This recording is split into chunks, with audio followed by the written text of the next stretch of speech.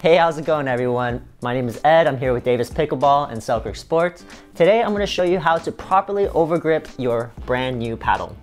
If you haven't used overgrip before, there's a few reasons why I recommend you to do so. One, stock grip on brand new paddles tend to be a little bit slicker and they get really slippery from your sweat after only a few times of playing with it.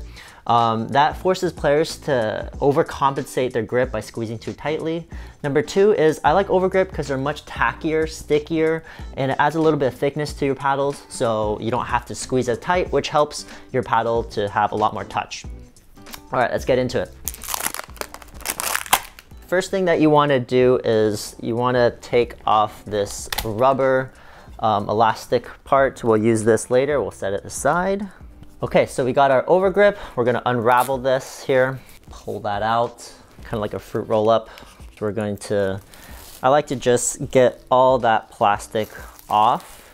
I'm keeping in mind of the stickier side. This is the side that you wanna be facing outside. This is the side that's gonna be tackier and the part that you want to have on your paddle. How you start the grip is gonna matter a lot. There's usually a angle on the overgrip.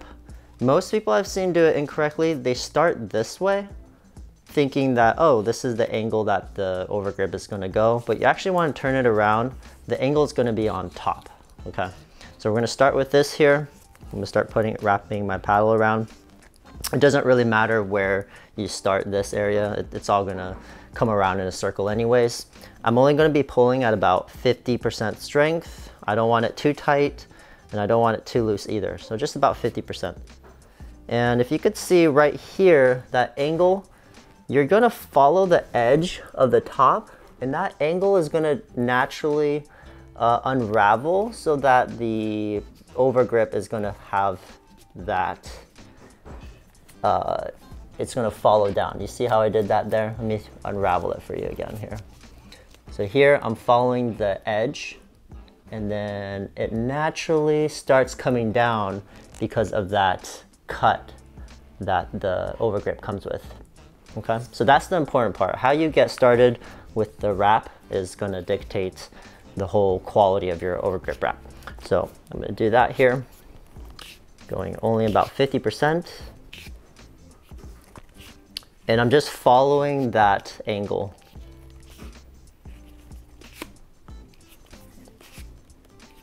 Okay, and don't worry about getting this too perfect. Just try to get a consistent pull on it, 50%.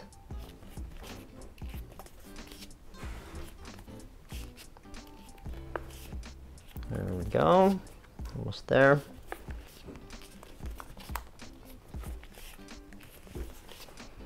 So as you can see, I'm trying to get even spacing between each wrap, so that not one side is too thin and one side's too thick, but I'm just trying to get it all nice and even.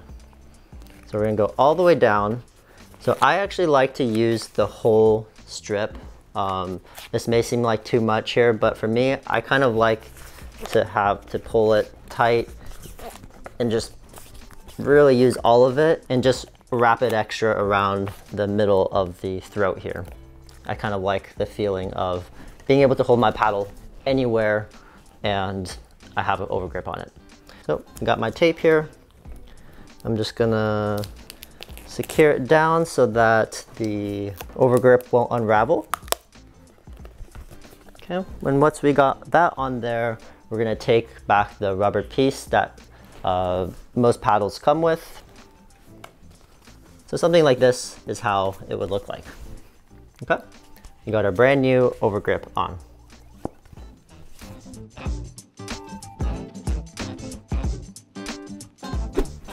All right, so that is how to overgrip your brand new paddle.